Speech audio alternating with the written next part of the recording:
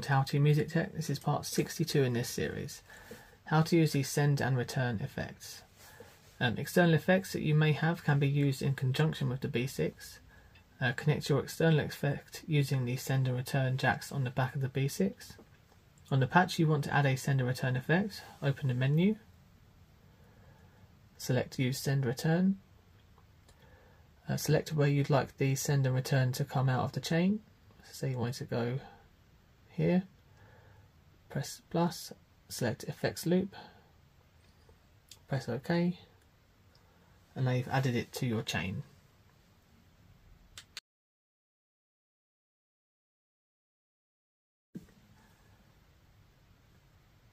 Thank you so much for watching this tutorial. I really hope you found it helpful.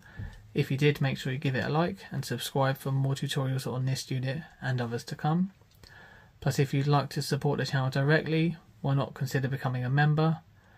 Thanks again, goodbye, see you in the next one.